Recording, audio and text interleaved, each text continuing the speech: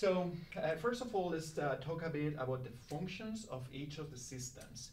So the parasympathetic nervous system is known as the fight or flight.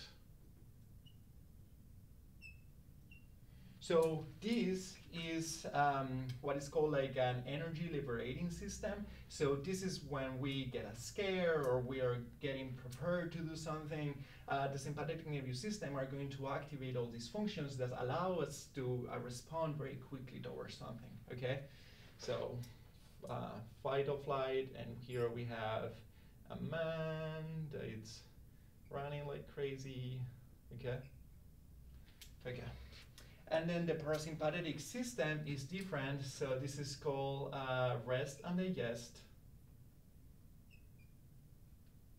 Oh, I don't think we can see it up there, so I'll put it here.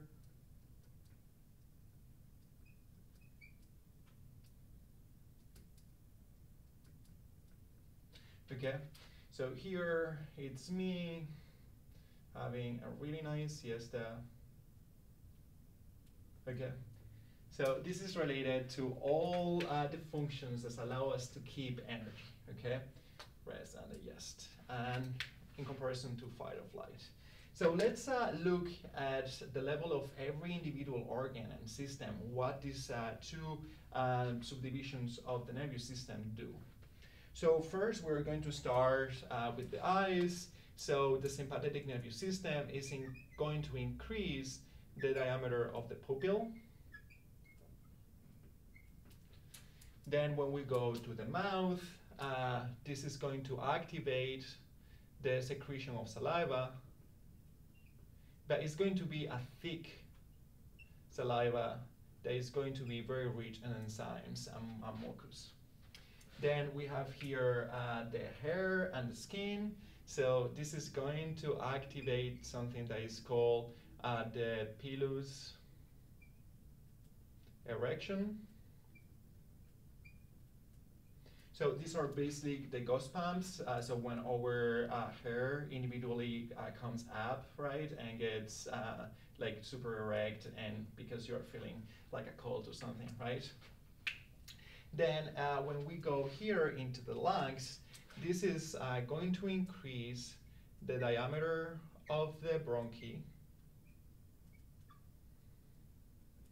So this is going to increase respiration and oxygenation. Then when we go into the heart and the circulation, the sympathetic nervous system is going to increase the heart rate and frequency. So it's going to increase the number of heartbeats per minute, and this is going to allow for a better or increased blood flow. And then when we go into the circulation system, into the circulatory system, this is going to decrease the diameter of arteries, and also is going to increase the diameter of certain arteries that are needed for vital functions. So for example, it's going to increase the size of the arteries or the diameter of the arteries of the heart, like the coronary artery and also the cerebral artery, right?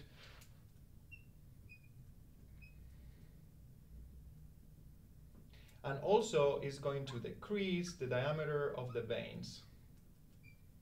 Okay, so all of these, what it's going to do is going to increase the blood pressure, okay? Then we go into the kidney. So in the kidney, this is going to activate the secretion of adrenaline.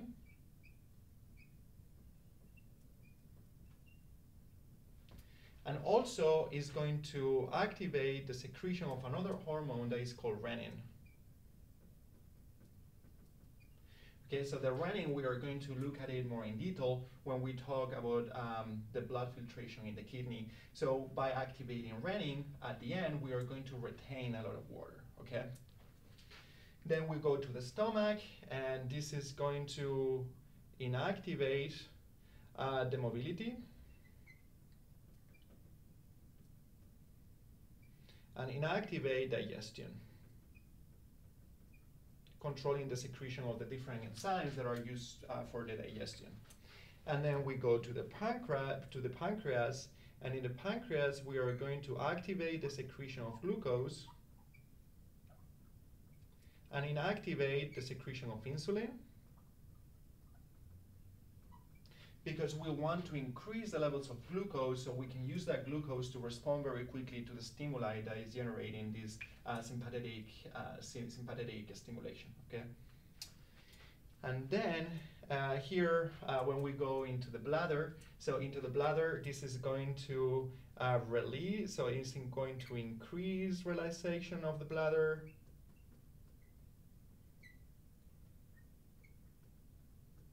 And in terms of the reproductive organs, this is going to activate ejaculation. In the case of the male reproductive organs, or in the case of the female organs, is going to increase the uterus contractions.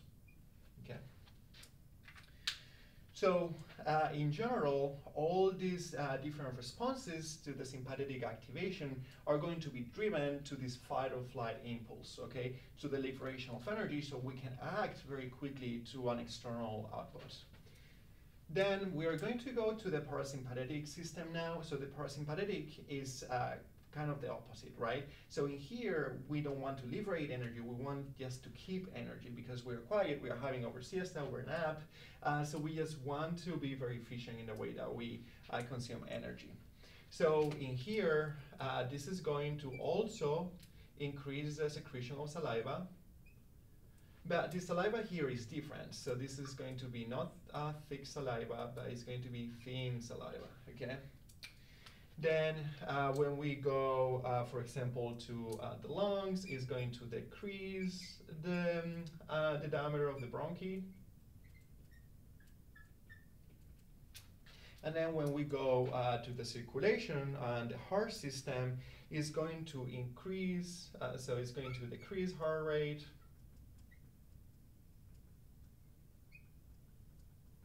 And it's also going to increase the diameter of arteries.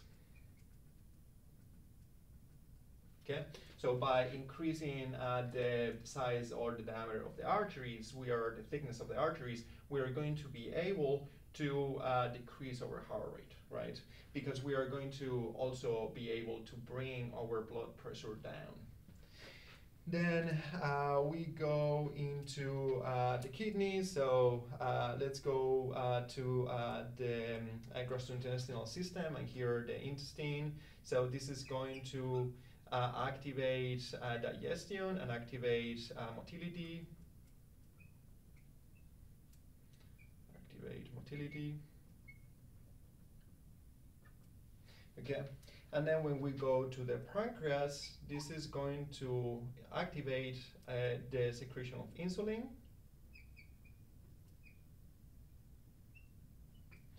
And then when we go to the bladder, we are going to decrease the relaxation, so we will get ready to urinate. And when we go to the sexual organs, we are going to have, in the case of the male sexual organs or reproductive organs, we are going to have an activation of erection.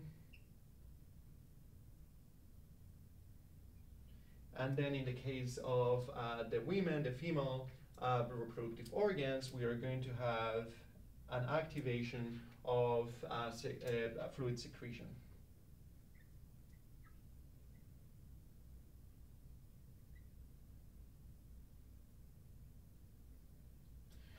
Okay, great. So here we have a really good summary of what the sympathetic and the parasympathetic systems are going to do, nervous system are going to do to our body.